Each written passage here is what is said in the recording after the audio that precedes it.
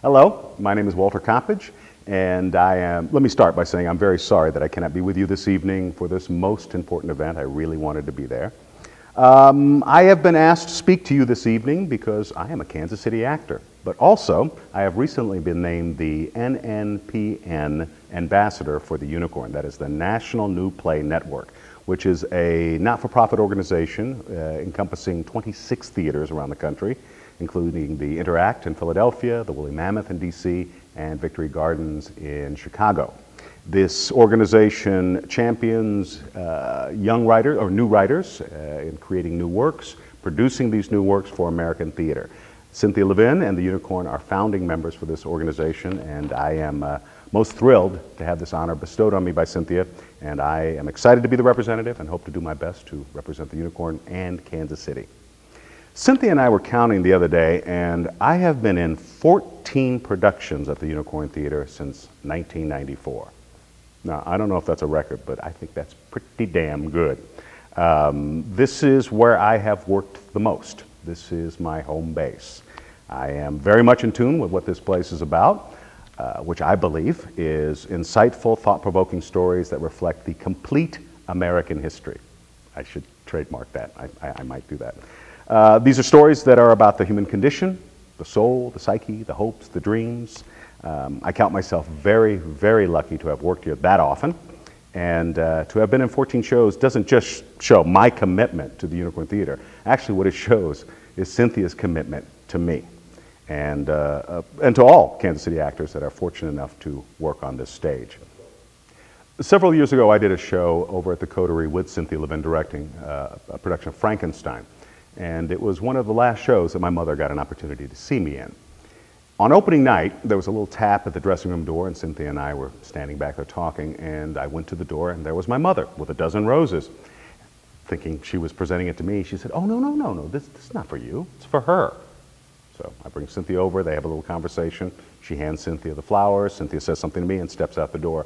My mother then reaches up and grabs me by the collar and pulls me down and says, "Listen, she's good. You stick with her." And who am I to go against my mother's advice?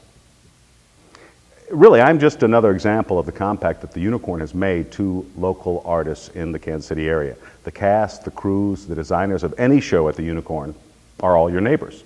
That's why you see me at the grocery store, and the post office, and the DMV. The Unicorn is a major lifeline for the theater community here in Kansas City. We could not do without it. It provides employment for so many of us that have decided to plant roots in the city and to call this city our home. And one way we can do that is because the Unicorn has committed to us. I may work elsewhere around the country, but Kansas City is always home.